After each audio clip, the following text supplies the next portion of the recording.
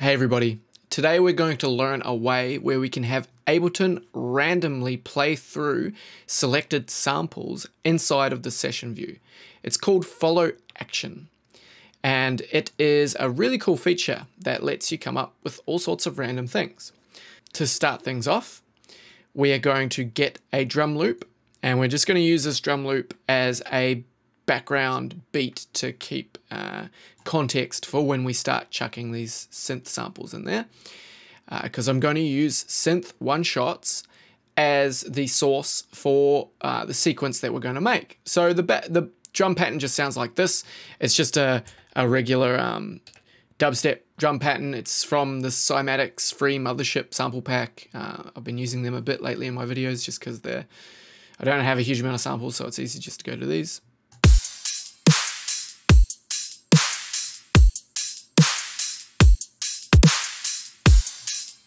Cool, so it's just a straightforward pattern. And if I open up these one shots, you'll have a listen to these.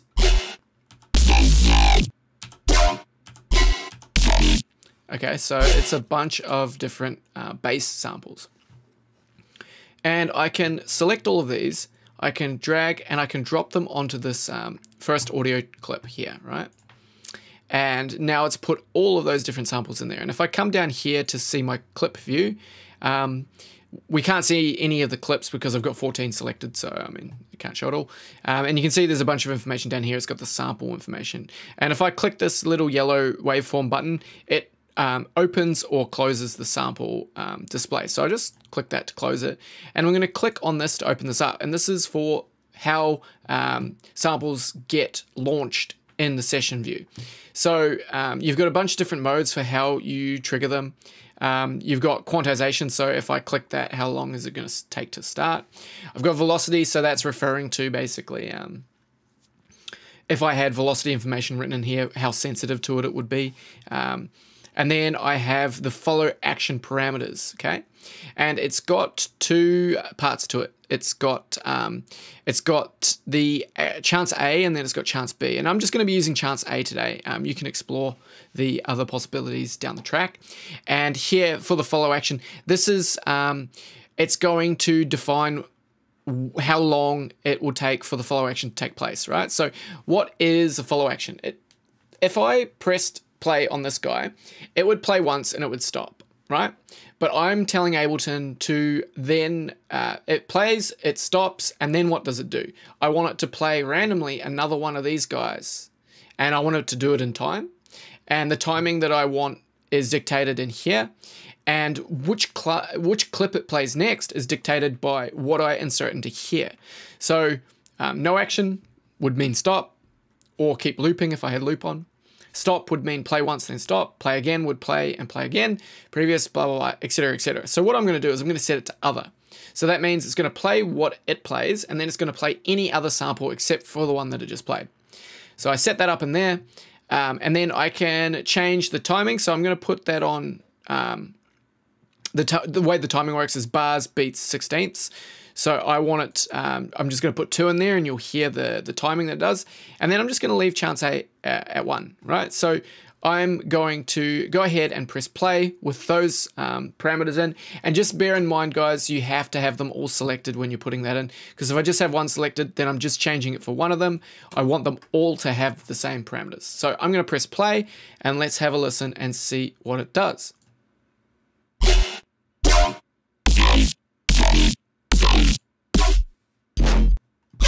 And I'm going to press stop down here. I'm going to select them all, and then I'll change that maybe to 1, and then we'll press that and hear what happens.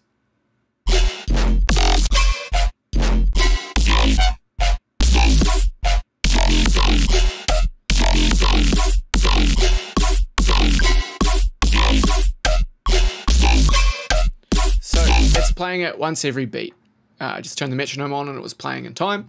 So then what we're going to do is we're going to play the drum loop, and then I'm going to play around with this. I'm going to move it. And unfortunately, you can't map this parameter, but you're going to get an idea of what I'm getting at here. So I'll press play on here.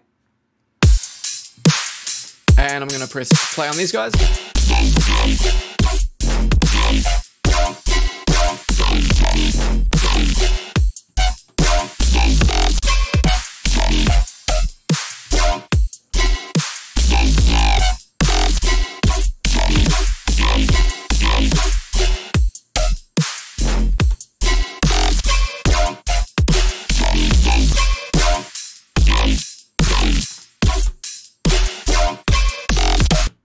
Cool. So I was just able to make a very cool sequence using the follow actions, and the beat pattern gives you context of actually how it would sound if it was in a track. So what we could do now is we could actually record this out. So I could come over here and I could say I want the audio from here to come into here.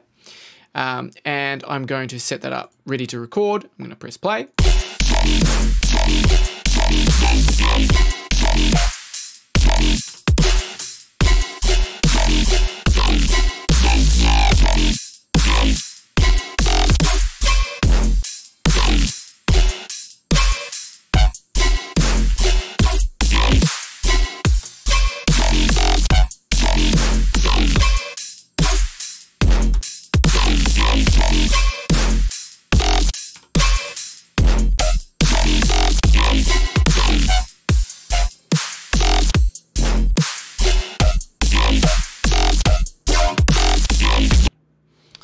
Okay, I might have cut that last one off. Oh no, I cut it off just in time. So now I've got a big long sequence that I just played out, all right? And I can actually, I could now abandon the session view if I wanted and go over to the arrangement view. So what I'll do is I'll grab those two clips. I'll jump over here. So basically I'm just selecting both of them, pressing tab, and then I can just drop them in here. It's a really cool way of getting things across. And I could loop that kick pattern out and have a listen.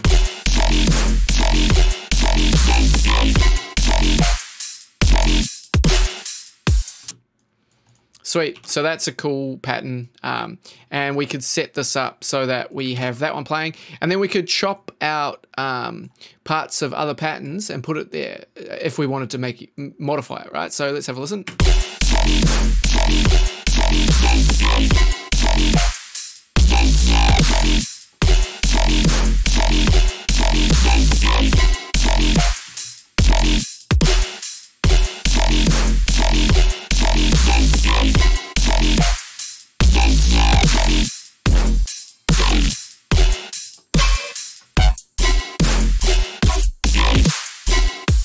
Sweet. So that is how you can make pretty cool sequences, and you can take that further. You can start applying some filters on it to introduce it over time and to start sort of building out a sequence and adding in new elements, and that could be the foundations of you building a really cool track. So hopefully that was really useful for you guys.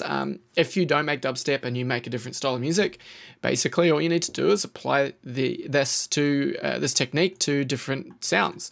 You can do it with MIDI clips as well. And basically you could chuck in drum samples and you could have like really random crazy drum samples sequenced, and then you can cut out little phrases that worked really well. So you could do drum rolls and a bunch of different things. Basically, the sky's the limit. You can chuck all sorts of things into this follow action and create random sequences that you would never think of or dream up, but you're allowing the computer to basically generate a whole lot of random noise, and then you can slice out what you like of it and you can delete what you don't like. And that's a really cool way to produce, because sometimes you don't always have the inspiration to create a really cool little drum roll or something like that, and you just need basically some influence from the random gods, and that'll help inspire you to get stuff done. So I hope you enjoyed that video, guys. I'll see you again soon in another one.